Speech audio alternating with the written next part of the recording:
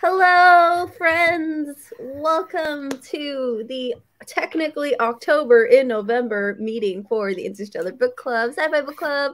Hello, welcome. We'll give another few minutes for everyone to start trickling in. Welcome to my channel. I'm Steph. You know me.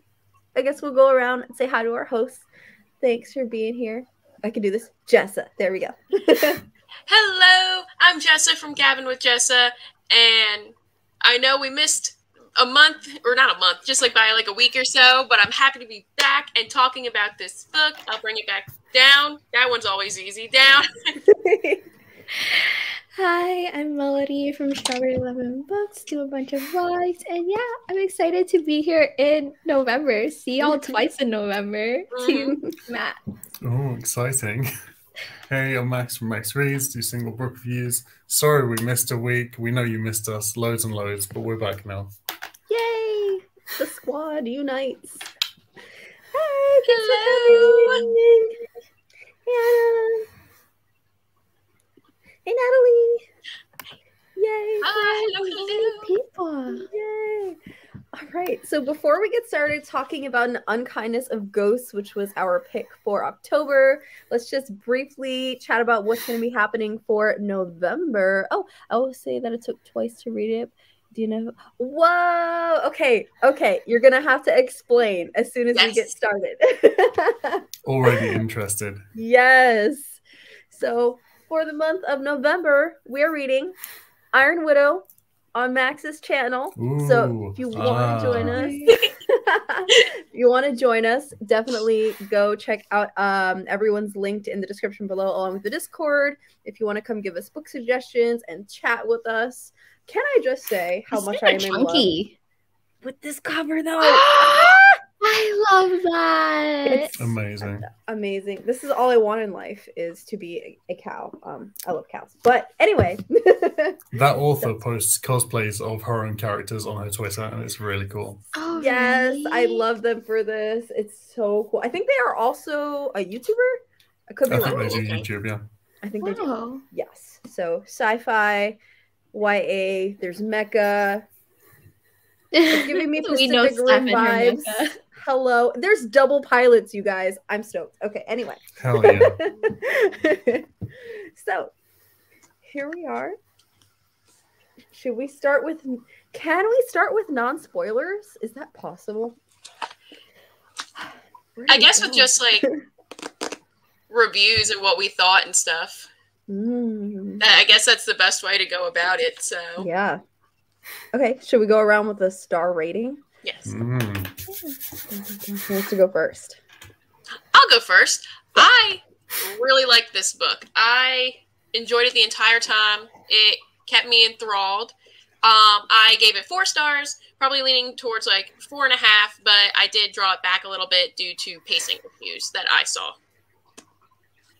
Okay. Yeah. I gave it... I think I ended up giving it 3.5, but after like a week, it might drop down to 3. Ooh, okay. I don't remember much of the book anymore, and I feel like that might say something about it, or maybe it's just me and it's exam season, so...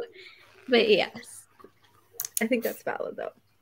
For me, it just scraped into being a 3-star. It would have been a 2, but it just scraped into 3. Woo! Valid. Okay. So, objectively, I want to give this a 4. Subjectively, for reasons similar to what Jessa said about pacing, I want to give this a 3. Okay. That's where I'm at. But we've got a range. I like that for us. We never have a range, or at least as big of one. I love it. I love it. Easy as plan for 0 to NYC, 12 hours. So it's still my opinion, plus my education. When I got my more books, going book shopping. I totally don't blame you. Got a little hype, so I'll try to return to it. Okay. Cool. So, where should we start? Jessa, you brought up pacing. Do you want to explain a little bit? What was it about the pacing for you? And I've been reading other people's reviews as well, and I think some people either get like really hooked in the beginning and then just kind of find it slowing and dying off, which is what I found. Some people like weren't picked up in the beginning from the other reviews, but started to like it at the end. I really liked it from the beginning. I think the main character, Esther, really just like spoke to me because she was just so sciencey and I loved it. And but then like, so I was trapped in the beginning, but then like towards the end, I just kind of like, it just kind of faltered a little bit. And I think like the very end just kind of came out of nowhere. And I was like, wait, whoa, like what just happened here? But it was also enough to keep me wanting more. Totally bad. I felt similarly. I felt like I was reading two books at the same time. Because it would switch between these sections that were much more heavy on the physics and the medical science and those things, which I loved. And then I felt like it would immediately turn off and flip a different switch where we're talking about culture and class and just, you know, this world building. And so because it felt like I was flipping between the two, I wish there was a little bit more of a merger between those things and there weren't such large gaps in between the two. And I loved it for totally different reasons. But because of that feeling like there was a lot of separation and chunking between the two topics, that's where the pacing was off for me.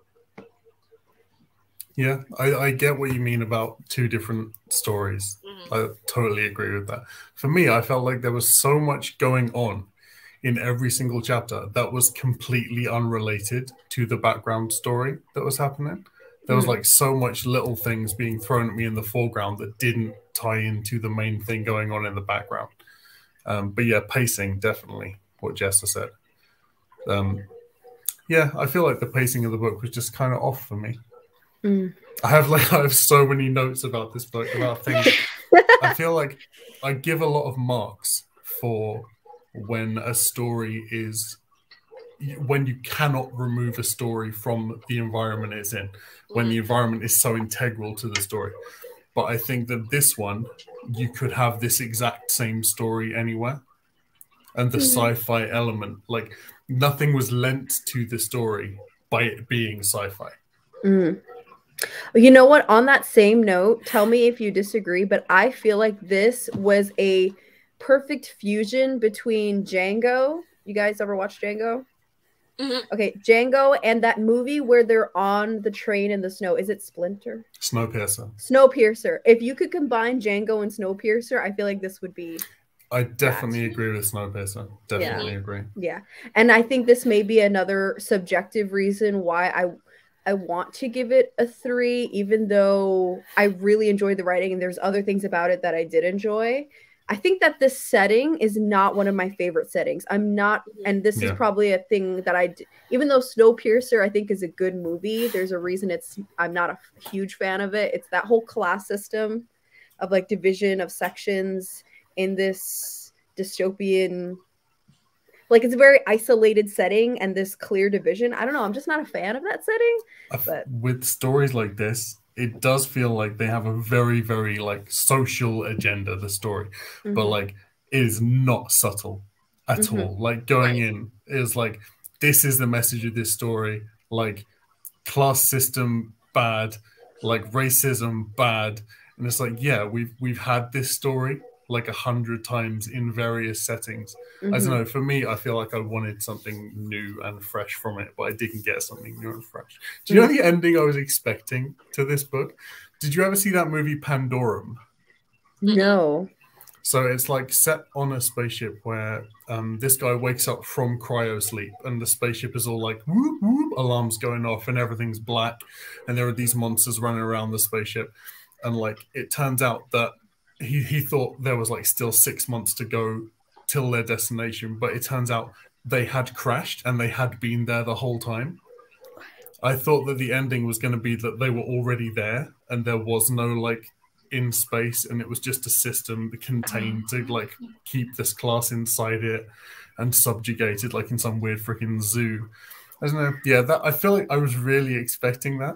Ooh, that'd be really interesting. That's interesting. Okay, I'm gonna write that down. What's it called? Pandorum? Pandorum, yeah. With an M? Yep. Got it. It's a good film. Check that out. I already watched Moon. I've got a list of movies that Max is making me watch. Moon is such a good film. I feel like So Max has good. all the books and movie recommendations. This is just another way of saying Max has no life. Like, at all. Not true. Coming in clutch with the recommendations. Alex says, as a character-driven reader, this was one of my favorites last year. Okay, 5 stars, just 100%. That's why, objectively, I want to give this a 4-star, because I feel like the characters were well developed. I really enjoyed that we got some point of views from other characters that are not just Aster. We learned a lot about I was interested in the way that they maintained this system as far as race relations and keeping that power dynamic for such a long amount of time. Yeah, so for those reasons, I agree. It was amazing, but just I think it's more of a taste and expectations thing for me as well. I always feel like with sci-fi that is set so far in the future and does talk about like a class/race divide, it feels very pessimistic to me. And like, I can see where it comes from, yeah. Is it saying that this is how it's always going to be, that the author has no faith that things will ever change? Is it, I feel like the author really believes that the baseline state of humanity is one of prejudice and that we're never going to climb past that. Do you know what I mean? That might depend on the economic structures that we have in place. Like, if capitalism is still at the forefront, then probably no, or maybe, I don't know. But I don't know that that was the intention of the author either way, because it felt more of it was a reflection on history rather than a projection of what can or will be. Yeah. I don't know. I think I would have believed it more as like a reflection if they had given more of an explanation as to how that divide began on the ship, because there is no background to it at all. It's like you're on a ship, bam, there's slaves, bam, there's slave drivers. And it's like, how did we get here though? If it's a society that is advanced enough to make a generation ship, why are they going to regress to such a backwards state? Unless because it's so insular and because it's been so many generations removed from the original generation that placed them on this ship, if that's just a natural state of society to revert to this clear division of race and class. And that would be the pessimistic part that I assume that you're referring to. Yeah. Yeah, I think so. Yeah. But then, on the other hand, you do have the kind of metaphor in it being a generation ship of losing sight of your end goal. Like, in a generation ship, the people that got on it are never going to see the end of that journey. So I think there is a metaphor in the book of losing direction and like not being able to keep to the track that you were meant to be on. You know what? Hold on, I have a book recommendation. Wait, I gotta remember who wrote it. Wait, I read a book last year. Oh, I'll find it. Keep talking. There's another book that's made me think of. Again, just some other things. I think, like, when I think about like why I knocked it down and like mentioning of pacing, I think this is River's first book, their debut book. So I do sometimes I think I just like to give credit where, like, I don't know, I just like to think more positively. I always want to be like, but you know, it was this. So I think because it was a debut, maybe there were some issues with pacing because it was like the first book they ever wrote. So was it a self-pub? Oh, that's a great question. I do not know. I don't know. I'd be interested to know if it was self-pub. But the one I'm about to recommend was a self-pub. It's called Forgive Us by E.T. Gunnarsson. And I read this last year, but it kind of follows a dual timeline with something similar, where it's like the first half is more of a Western post-apocalyptic survival story in the desert, and then the second timeline is on a ship that's very insulated like this. And we kind of don't know what the end goal of the people on the ship are, and the people on the ship are kind of, what's that movie with the clones? Is it The Island? Where they're clones? Yeah, there's like people who are clones, but they're actually being used for organ harvesting for the rich. Oh, I know the one you mean. What movie Squid is that? Game. Wait, I haven't seen Squid Game. But yeah, it's kind of got those two timelines going and kind of questioning like, where does humanity go from here? I would say if you enjoyed this, you might also enjoy that and checking that out. Hold on, let me look through my notes. I did write notes. I probably should have written more notes. For me, I agree with the pace. I think my pacing, it was like a bell curve for me. Like, I wasn't really into it in the beginning, and I got really into it. And then the ending, I was like kind of lost. I was like, there's so much happening. I was a little confused. But yeah. How did you guys feel about Aster as a main character? I personally really love Aster. I just want to protect. Loved her. I just saw so much of me in her. More for the love of science kind of thing. I think I read in a review that Aster's supposed to be like autistic, and that I am not, but I have had family members that are, so I was able to connect with that a little bit more as well. So that's also why I really liked her. Someone in the Discord actually clarified that this isn't own voices because the author, I believe, is also autistic. Oh, awesome. Okay. Yeah. So loved Aster and just felt for them and just was like, I want all the pain and suffering to stop. I feel like the rep didn't feel like it was ticking boxes, which was nice. Yeah, right. I agree. Sometimes rep can feel like that, but it didn't in this one.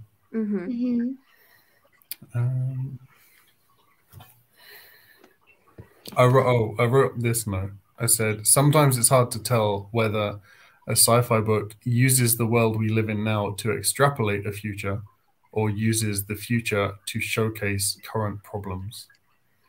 I thought it was the second one when I was reading it. Yeah. For sure. So should we jump into spoilers? Yeah. Are there any other non-spoilery things that we want to say?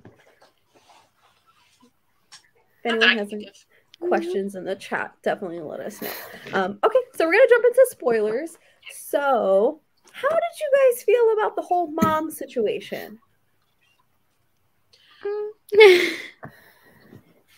Sorry. I don't know. And I think that's also why I'm knocking it down from like instead of rounding up to 5, I'm rounding down to 4 because honestly, I don't know. I also don't know.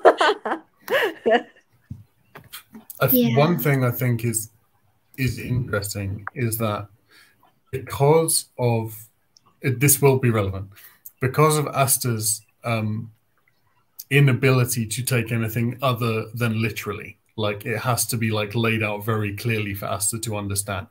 Nothing is ambiguous in the book, but that means that as a reader, because you're seeing it through Aster's eyes, you get almost nothing in the way of foreshadowing. Like even with the codes and stuff, it had to be explained by Giselle. And I feel like everything that we would have seen as a reader, like needed to pick up on slowly over the course of the book, had to be laid out for us in the same way as being laid out for Aster. So I feel like, I don't know, it felt kind of clunky to me, but I don't know if that's a bad thing or a good thing. Because you're seeing it through the eyes of somebody who would see it in that way.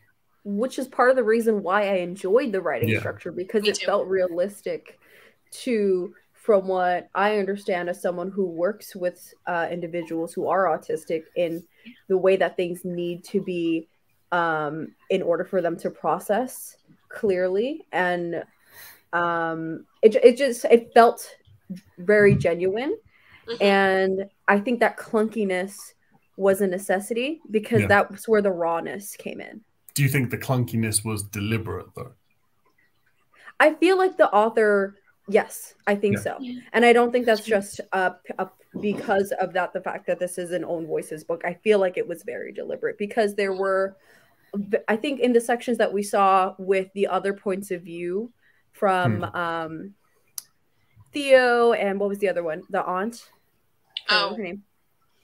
I think so. Yeah, they're just the shift in writing style, I think, is evidence of that it was intentional, at least for me. Yeah, I agree, and I think that was really a fun way to kind of see other people's perspectives and then recognize more what kind of a character Aster is. And sometimes I like that too, especially with sci-fi. If I'm not familiar, I kind of like it when things are kind of more laid out for me personally when I'm reading the story. But then now looking back on it and realizing this is own voices, I'm like, this makes a lot more sense on why it is written like this. And now I enjoy it more. Also the rawness and the clunkiness in regards to just because this is technically classified as a horror. Okay. It is? I think. Let me double check that. I'm pretty sure I saw this classified as a horror. I mean, it felt like it had horrific aspects to this, so I wouldn't be surprised if it is because of the amount of torture that's involved. And I don't know if gore always equals horror though. Right. But I mean the at least there are certain aspects of like women's horror, or when it comes to like the trigger warning for rape and things like that that were mentioned quite frequently, and also Giselle's mental state and suicidal tendencies. Of Ghost. I thought Giselle was the best written character because you could clearly see that there was like a real progression in what the character was like from start to finish, and you really saw her change. Oh, it's coming up as dystopian fiction, science fiction on Google. Okay, so maybe I saw it somewhere else. I don't know, but I think at least for me personally, it could easily slip into a horror genre. I can see that, yeah.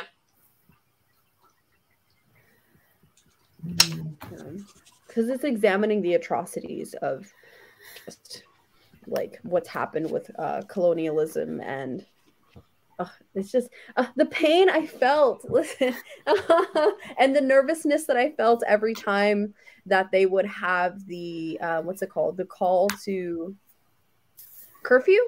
Was it curfew? Yeah, so. And just knowing that something horrible was going to happen, that anxiousness. Do you guys remember Flick? Which made me really sad.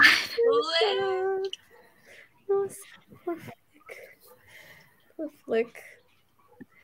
What did you guys think of Theo? I like Theo. Yeah, I like Theo.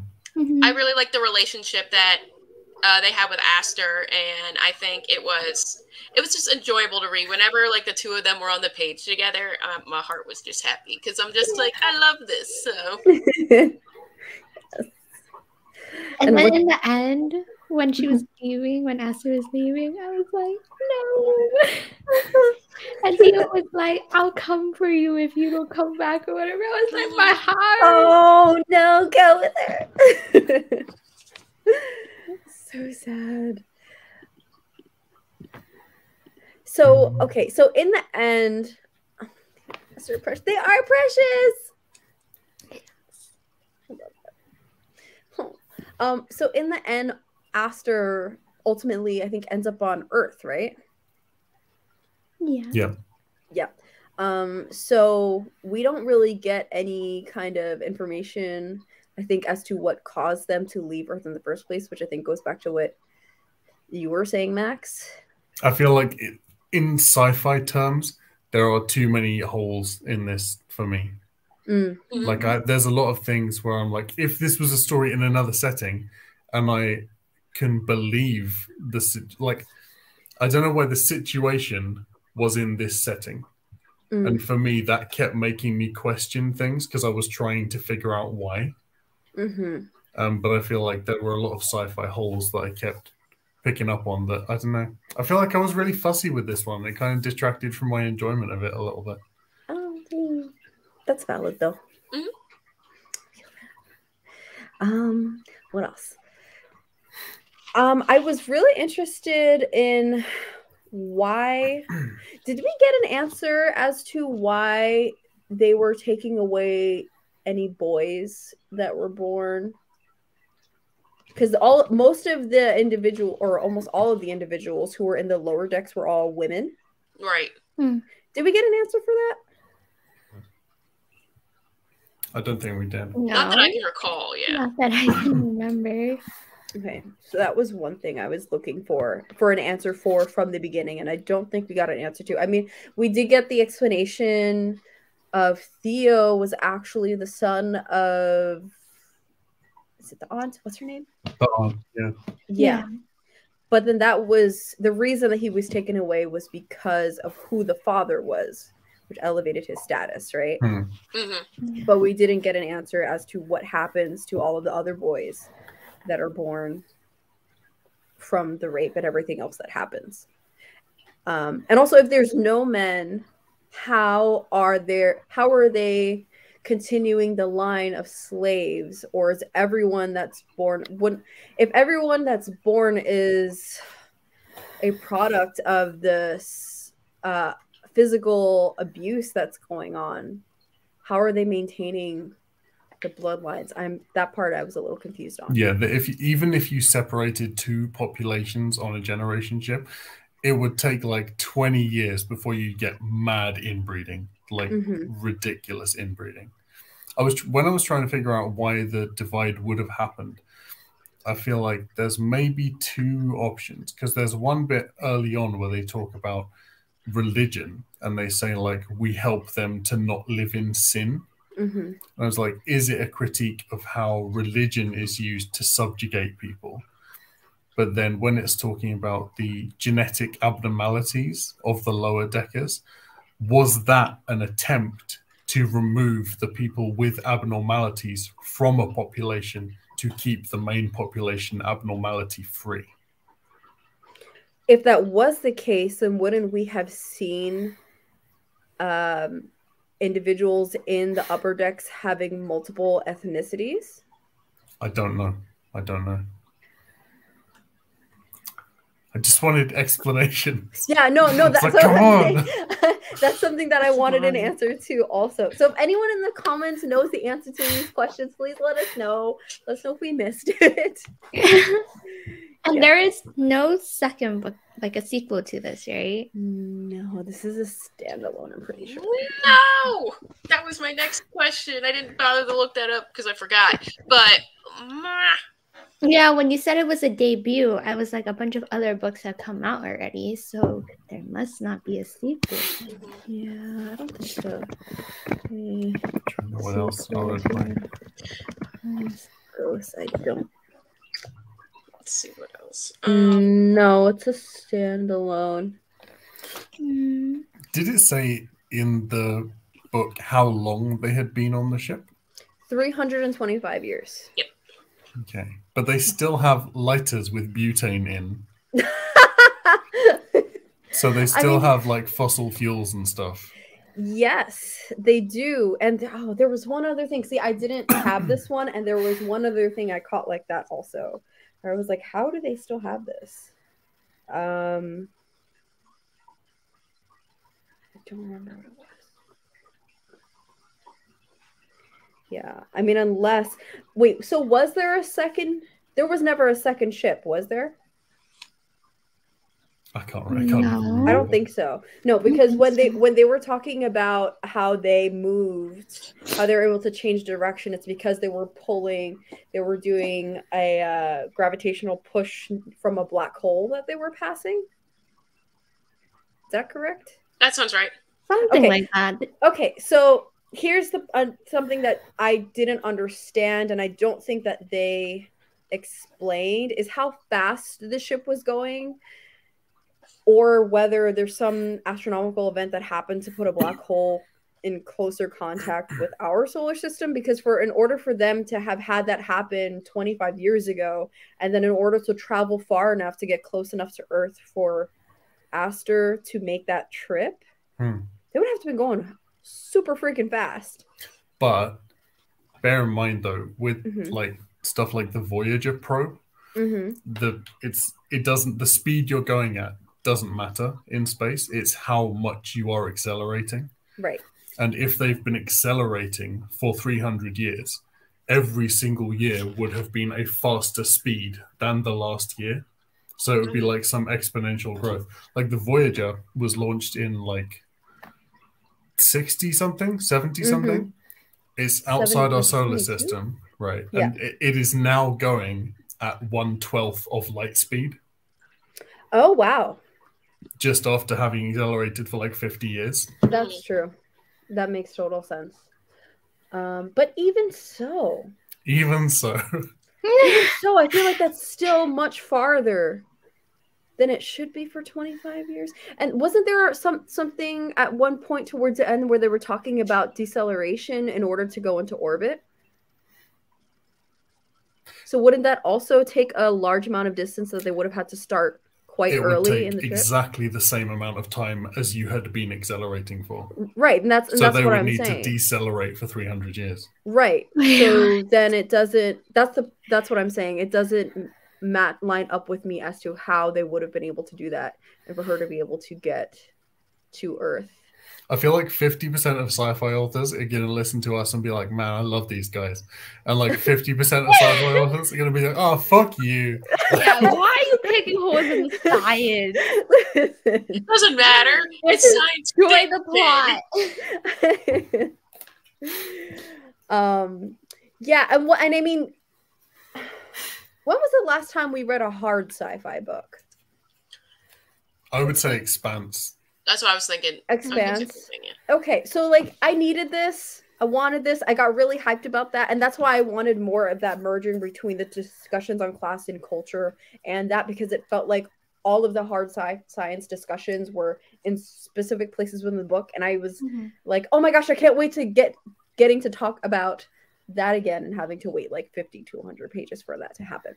Goes back to pacing. But yeah, that's amazing. Even though I don't catch it. Exactly. Let me read what else I wrote down. I didn't even think about that. That's a bit too much physics for me. I know.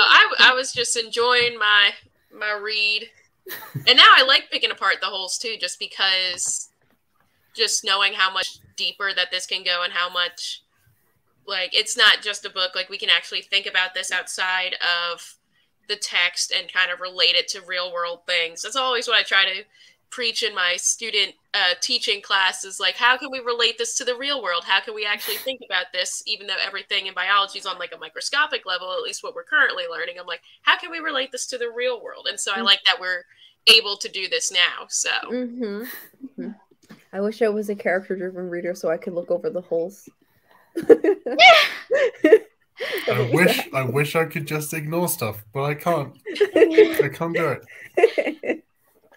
Did you catch that they have horses on this ship as well? Listen, yeah, there's things here. We're just gonna pretend that that's not a thing. For me, the biggest thing where I was like, I feel like there's a lot in this book I could accept, and I feel like the whole way through I was like, this story could take place anywhere. It has an agenda. It's not very subtle. And then with Aster being sent, the first time she goes to the farming, it's sugarcane. I'm like, this is not like a quiet metaphor. It's very literal. Yeah. So would you have accepted it more if it was another resource?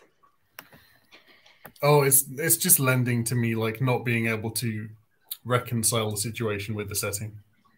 I mean, it's in the synopsis though. It says something about being oh yeah, much like the Antebellum South. Antebellum South, yeah. Oh. So I mean, I kind of had that expectation going in, but I can see what you're saying. It very much is like it's like here's another scoop. Yeah. History. Oh, and now I'm reading this too with like the mythical promised land. I'm like, is that like the north? How like escaping to the north was like good, and I was like, maybe things were better, maybe things weren't better. It was like you never knew until you got there. Whoa! See, even though it's right there in front of my face, it's still just like went right over my head until now. Yeah, I almost like I don't really read the synopsis of books. So there was that, and then I wish I had annotated this because I had thoughts about the. Was it Baby, the name of the fusion the reactor? sun. Yeah, The sun, yeah. Yeah. Was that their engine? I don't think it was the engine. So then why? Why? Also, here's another why for you. They said that the slave decks are closest to Baby. Yeah, it's like warmer in there or something like that. They say that the slave decks are closer to Baby, but also the slave decks are the coldest decks. Wait, what? I didn't catch that. Wait, they said that really? Yeah. Wait, yeah, say that one more time. No, they said that the lower decks are closest to Baby, but then there's like a heat problem in the lower decks, and there's no heat there. And I'm like, you're next to the sun, a real one. But then there was. With lower decks, do you think that in space, because there is no down, it's just hammering in the fact that that is arbitrary completely? Probably, because I think that they had the ability to disseminate where the heat went, because Baby was where whatever the agricultural center was. Yeah. Right? So I think so. So it may not have necessarily been that there was a. It was just explaining it as upper and level for the sake of explaining the class system. Just give me a picture of that spaceship. That's all I want. I mean, that would have been cool, because didn't the mom have a map that she drew or something? I would have liked to see that map. Yeah, yes. Next edition. Map on the inside cover. Yes. Let's go. That'd be cool. So then technically, is the deck... Wait, next question. Because they described, if I did not imagine this correctly, the farming room, or where that had all the different levels of fields, was this dome.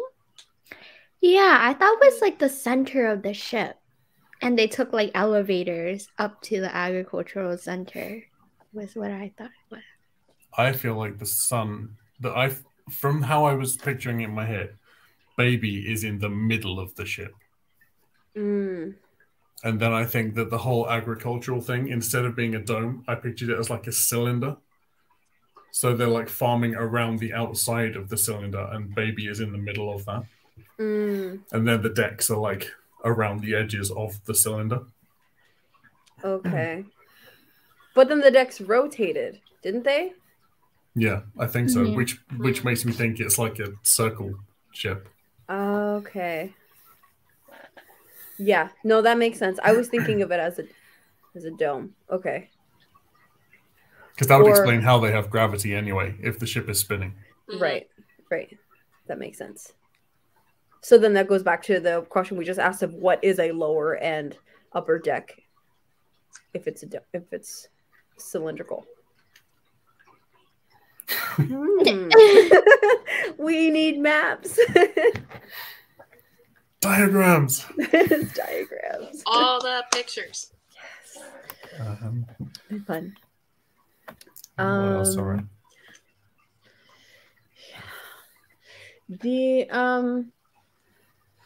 I know that the lieutenant, right, ended up being the ultimate bad guy. Yes.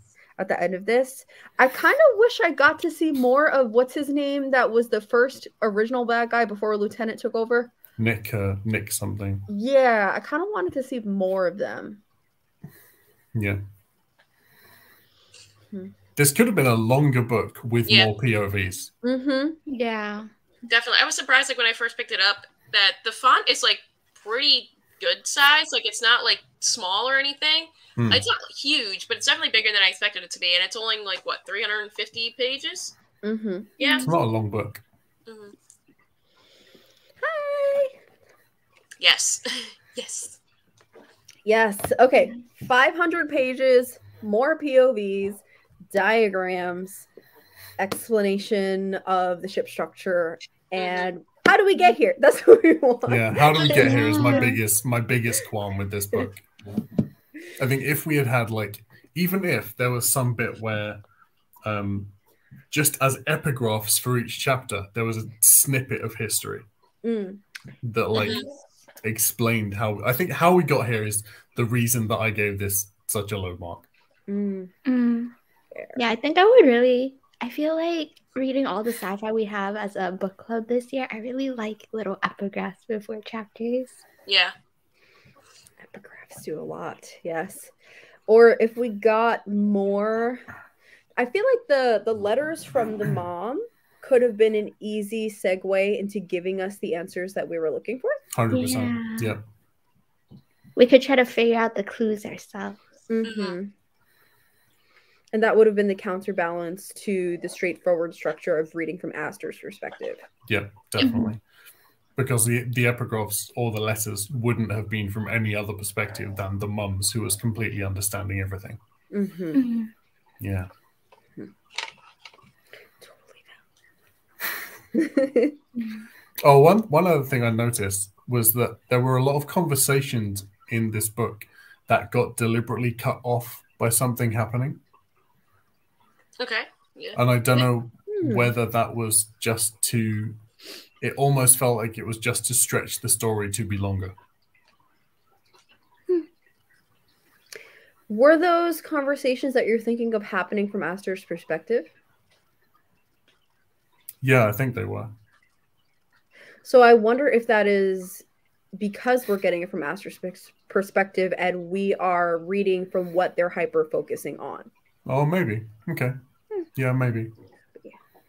Because if they're not, if we're not getting any kind of other descriptors as to what's happening around them, then they are possibly perceiving it as I'm in the middle of something and something else is coming up that's taking my full attention away from the conversation we just had. Yeah. Yeah. I think you're probably right. Which goes back I know I sound... Sorry. Okay. I was going to say, I know I sound really salty about this book, but like, I want to like reiterate, this is not a badly written book at all. This is a really well-written book. It's just me having issues with like wanting a fuller world build is my main problem. And normally I would go for things like that too. I definitely like plot-driven books better than character-driven books because sometimes I feel like character-driven can just kind of be like, okay, I learned about all these people. That's great. Like, but why? Yeah. And I know this one's definitely character-driven, but I don't know I think I just fell in love with everyone. So I think that's why I really liked it too, just because I liked Aster. It's always good to have a good protagonist that you're getting a like POV from.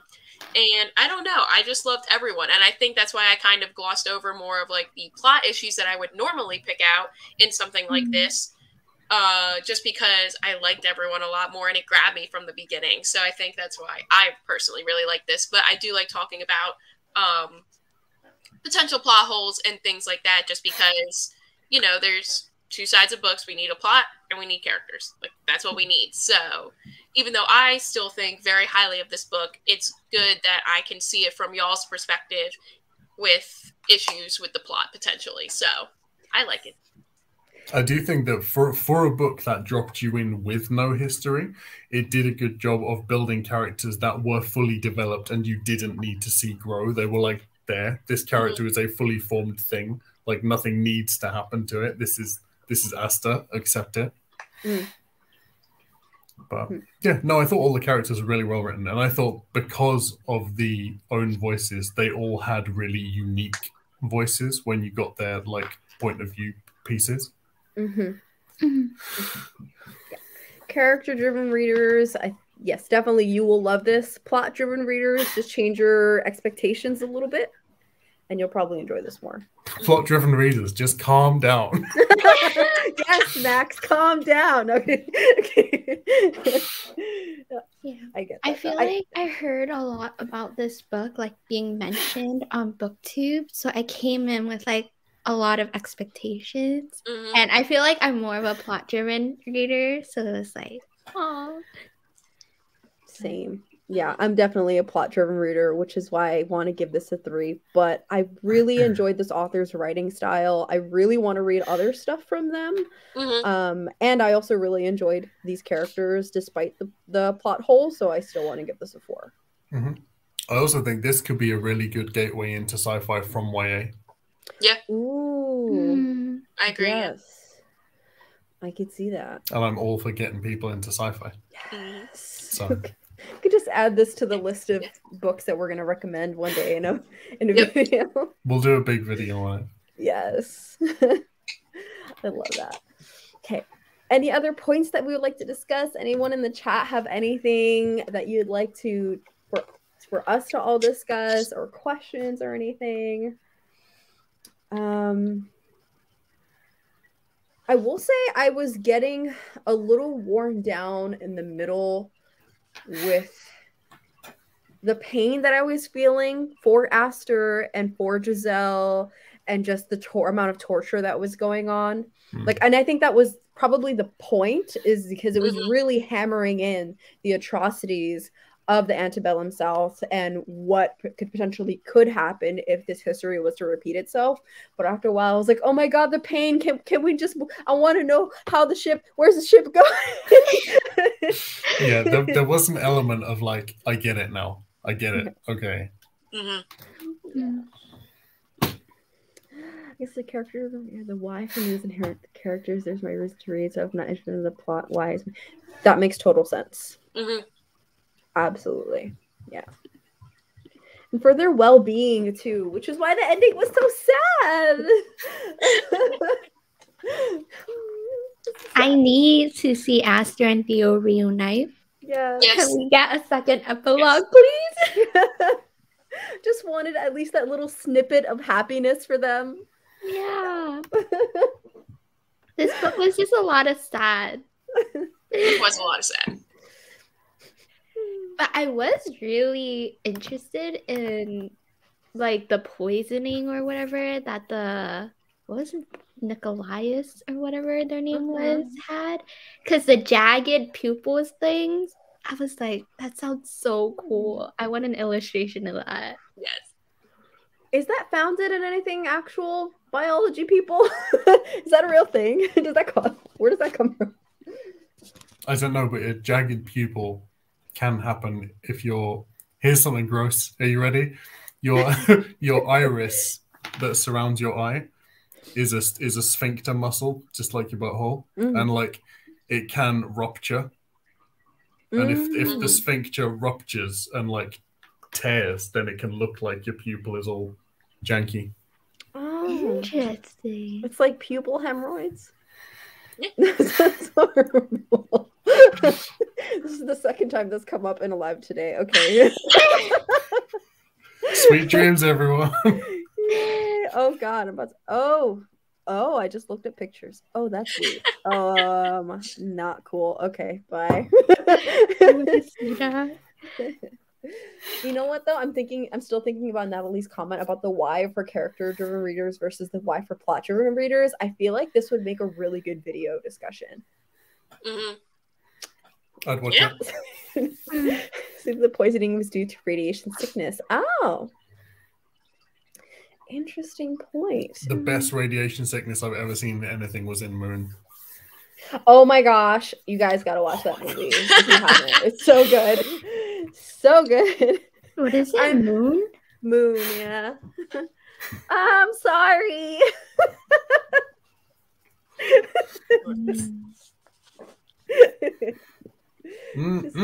Just don't Google jagged pupils, because that'll also haunt you. But anyway. Yeah. Cool. Anything else that I want to talk about? There was something in the beginning. I remember when they were doing some world building where they were talking about, was it decks not only divided by class and race, but also by gender? There was something about people who identified by different genders being on specific decks, and that maybe that's where all the boys go. But then Flick. Oh wait, maybe because I remember Flick was mentioned on being on a different deck because. Yeah, I think non-binary? I think Flick's deck they use they them pronouns, which I thought was really interesting. Yeah. Hi, Michael. Please don't. That's the most solid advice I've heard all day. Oh my gosh. Oh my god. Yeah, so maybe that's where the boys go. But if it is the case, then I would have liked an explanation of that, because it seemed to reinforce the idea that everyone who was not part of the upper decks was female, of a female sex identifying or gender, I think. Or I just could be completely lost. I have no idea. Unless that's another layer to the whole segregation and oppression thing, and they're literally just kept down there for like breed stock. Oh, maybe. Mm-hmm. Maybe it's just super fucked up instead of just regular fucked up. Just an extra layer. Yep.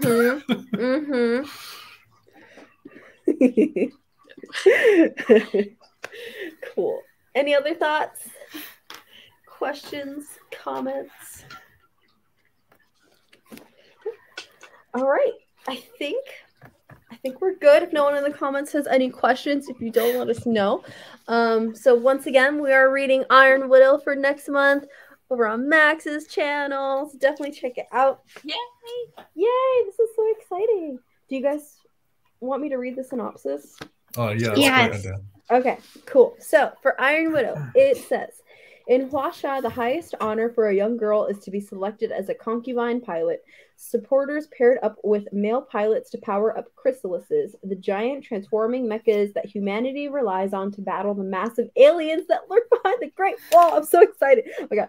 But the honor often ends in death, and when 18-year-old Zetian's sister is killed by an ace male pilot, Zetian signs up to avenge her. The vengeance is swift, brutal, and unexpected, leaving Zetian labeled as an Iron Widow, a much-feared kind of female pilot who can sacrifice boys' power to power up chrysalises instead of the other way around. To tame her unnerving yet invaluable mental strength, she is paired up with Li Shimin, the strongest and most controversial male pilot in Huaxia. But now that Zetian has a taste of power, she will not cower so easily. She will miss no opportunity to leverage her and Shimon's combined might and infamy and survive attempt after attempt on her life until she can figure out exactly why the pilot system relies so heavily on destroying girls' lives and dismantle it for good. Dun, dun, dun. That sounds so good. I'm gonna tell you, I'm psyched for this one. It sounds really good. I'm really excited for it. I'm hyped. It's like there's so many elements into it. Yes. I'm ready. I have high hopes for this one. Me too. Super I'm excited. so ready. Yay! Cool. Well, I guess that's really it, right? Yeah. Good. I think so. All right. Well, thank you guys so much for coming to this month's live show. And we will be announcing soon in the Discord when the date is for November's live show. But I guess we'll catch you later. Bye, everybody.